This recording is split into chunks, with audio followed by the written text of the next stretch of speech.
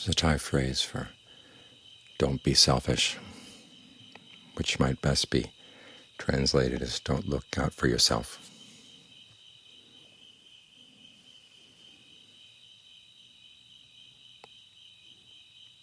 And it's regarded with such respect that you even see pictures of the Buddha made up of the words, "Don't look out for yourself." Don't is the head. Look is the neck. For is the body, and yourself is the legs.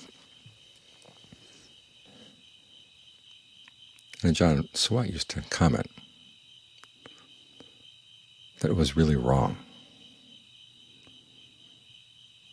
And when we're meditating, when we're practicing, we really are looking out for ourselves in an intelligent way. Of course, when they're saying don't be selfish, they mean don't abuse other people for your own sake. Of course, he'd agree with that. But he'd also comment that you really do have to be responsible for yourself. You really do have to look out after yourself, for yourself. Because if you don't, nobody else is going to do it for you. The statement that he'd like to make very often was, each of us has only one person. We may live in families with lots of people and lots of relatives, but the only person you're really responsible for, the only person whose thoughts, words, and deeds you can actually control, is you. And yet all too often we're not looking after ourselves. We're looking after other people, trying to force them to be the way we want them to be. And we neglect our own responsibilities. So it's in this way that ego is an important part of the practice, an intelligent ego, a healthy ego. Because you have to exercise restraint, because you have to think about yourself down the line in the future. Where are you going to be? What situation are you going to be? You have to prepare for that now. People who don't have a healthy ego can't do that. And if you don't have a sense of yourself, there's no sense of being responsible for where you're going to be down the line. So that's the first part of having a healthy ego. In Buddhist terms, it's heedfulness, realizing that there are dangers, and there are dangers that you can prepare for, dangers you can prevent through what you do and say and think. And that, the Buddha said, is the beginning of all that's skillful. In other words, our skillfulness doesn't come from some natural sense of compassion or a natural sense of interconnectedness, that you're good to other people because actually they're part of you. That's not what the Buddha said. You're good to other people because you realize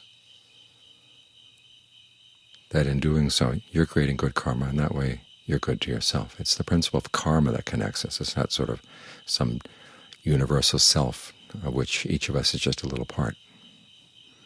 There's a network of connections, and the Buddha doesn't celebrate it. He just says that's a fact that you have to work with. Because the connections can also be very, very, very harmful, very conducive to suffering.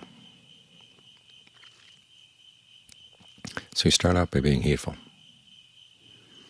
and you realize that part of heedfulness is that your happiness cannot depend on the misery of others. That's where compassion comes in. That's partly due to the fact that we realize that if our happiness depends on their misery, they're not going to stand for it. They're going to do what they can to destroy our happiness. And secondly, it's just not fair. You want to be happy, but other people want to be happy, but you're going to make them miserable.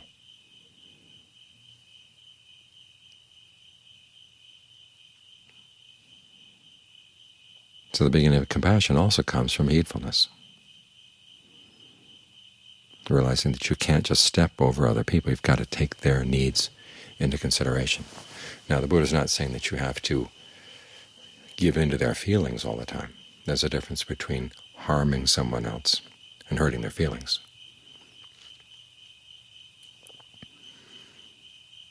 Some things you may do and say and think may be skillful, but they're going to hurt somebody's feelings, but they're not really harming them. You have to learn how to make that distinction. Otherwise you become a slave to their feelings.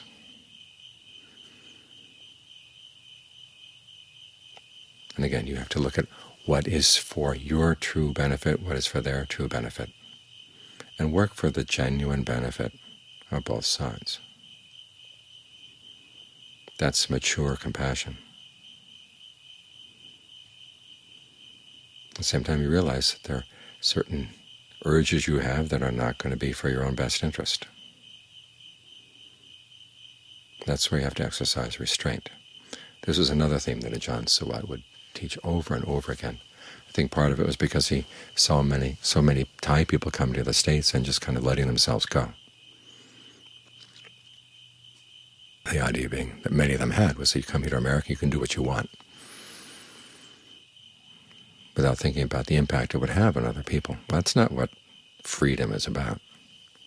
Freedom has to be used with responsibility.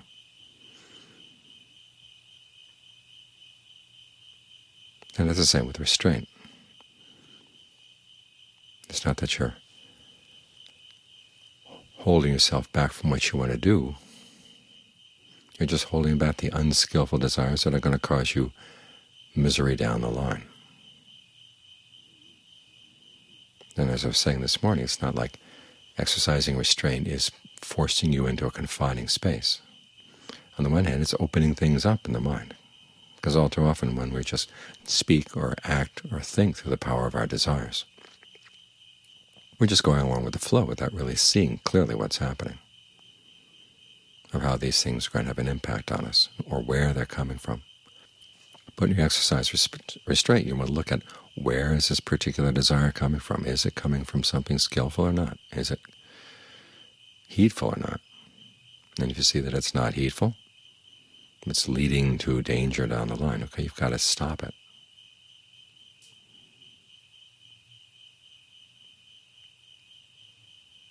When you exercise restraint, then you're opening things up in the mind. And at the same time, you're freeing yourself from the confinement that comes from having done something really unskillful. This, too, is a healthy ego function, the ability to say no to your desires, especially the unskillful ones, being able to make the distinction. Some desires are actually conducive to true happiness. Those are the ones you want to encourage. And you try to direct your activities toward those desires, toward those forms of happiness. Psychologists call this sublimation.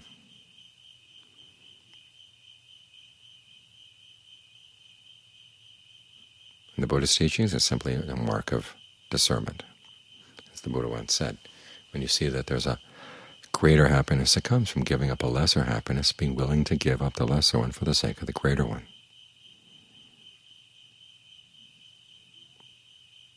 It sounds like basic common sense.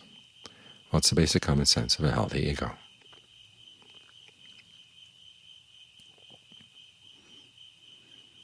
So these are all ways in which you look after yourself in an intelligent way.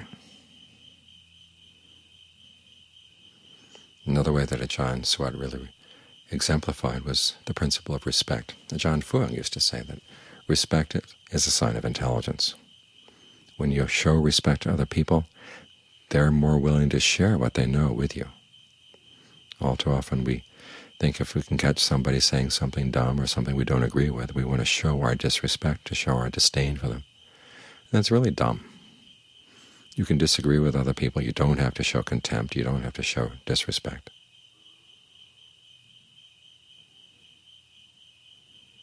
A couple years back, I was working on a project on the Vinaya book, and I was getting comments from other people. I began to notice that when people had a well-argued or well-based criticism, they could present it in a matter-of-fact way.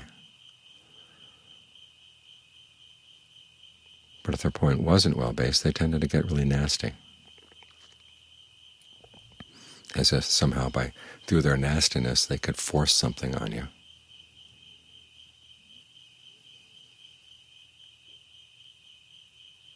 But it had the opposite effect.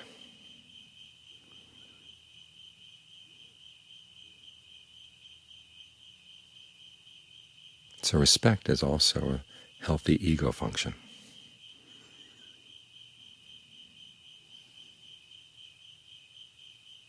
For the monks, there's even a rule that if someone comes and criticizes you, you don't show disrespect to that person, even if what the person has to say is totally off the mark. You can state your reasons when you're being reasonable, but you don't show disrespect. Because as the Buddha said, regard the person who points out your faults as someone who's showing you treasure. After all, we are here to improve ourselves. That's probably the most healthy ego function you can think of. And all too often we can't see our own drawbacks, our own shortcomings. And if someone takes the time to point them out to us, whether that person's doing it out of good intentions or what, doesn't really matter. But you want to show respect to that person, especially if the intentions are good. Because if other people have the good intentions and they make the effort to point this out to you and you show them disrespect, they're not going to point out any more treasure ever again.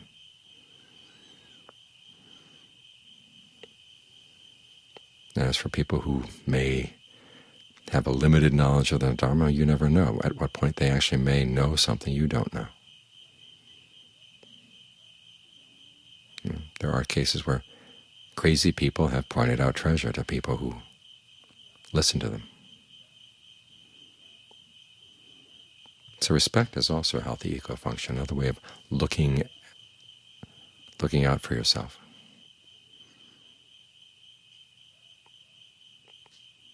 So when Ajahn Suwat was saying you should look out for yourself, he wasn't saying to be selfish or to tromp all over other people. He was saying look after your genuine interest in an intelligent way. And in doing so, you're also going to be working for the good of other people. Finding a happiness for yourself that's not harmful for yourself, not harmful for others. That's the only kind of happiness that can last.